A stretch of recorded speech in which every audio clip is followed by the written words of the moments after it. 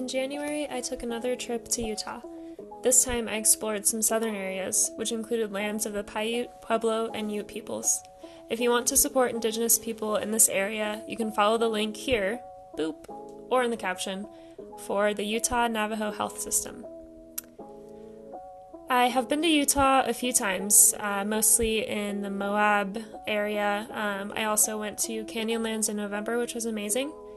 So this time exploring the southern area was a little bit different for me, and it was super cool to see Zion, Bryce, Capitol Reef, and Grand Staircase-Escalante all in 1 week.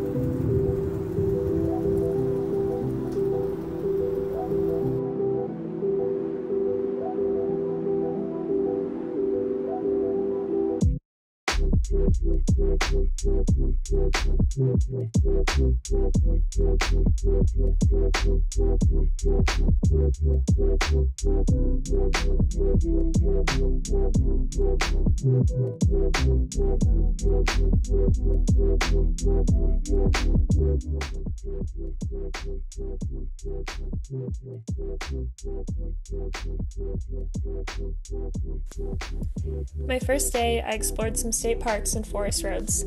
I found a free campsite with an incredible view of the stars. I could see the Milky Way, and I even saw a few shooting stars. The next day, I headed over to Zion. Because I cut across Utah on I-70 and then dropped down south on 15, I worked my way west to east, starting at Kolob Canyons. This side of Zion does not see as many visitors, but it's just as stunning.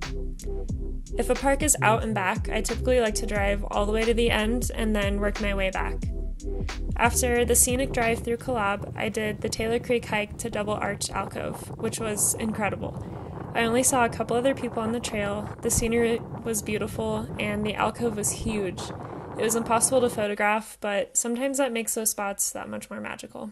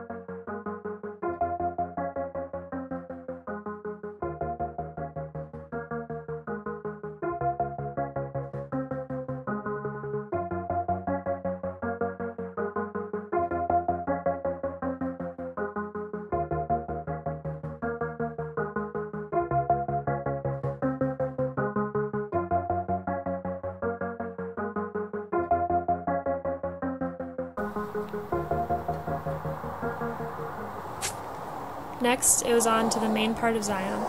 The blue color of the Virgin River was beautiful, and I couldn't believe how tall the canyon walls were. But this side was a lot more crowded, and when I was on the trail, a lot of people were passing close to me without a mask on, so I didn't feel super comfortable.